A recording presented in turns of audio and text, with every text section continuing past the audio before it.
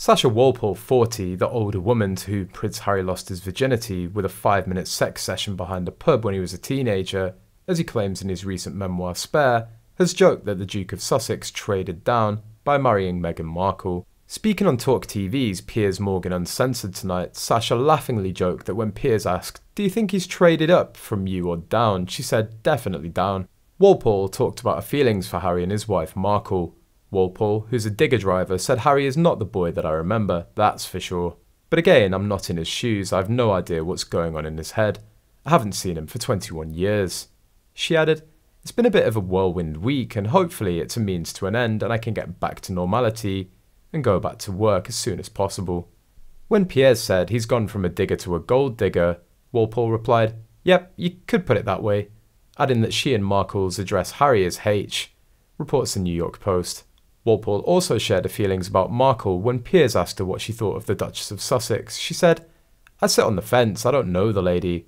I wish him all the best, and I wish him the happiest." According to Taz commented on a tweet that there were rumours about Harry suing Sasha to stop talking about the whole virginity thing. Harry wanted everyone speculating about the older woman. Imagine his surprise when Sasha came forward. Bang goes his Mrs. Robinson fantasy, Lady C says. One has to be naive to think that Harry didn't expect this part of the book to create a huge sensation. Is it Elizabeth Hurley? Is it Linda Evangelista? Is it Cindy Crawford?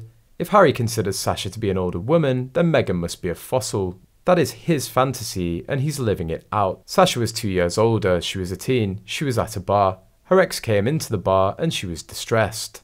Has plied her with drink and took advantage of her, then never spoke to her again.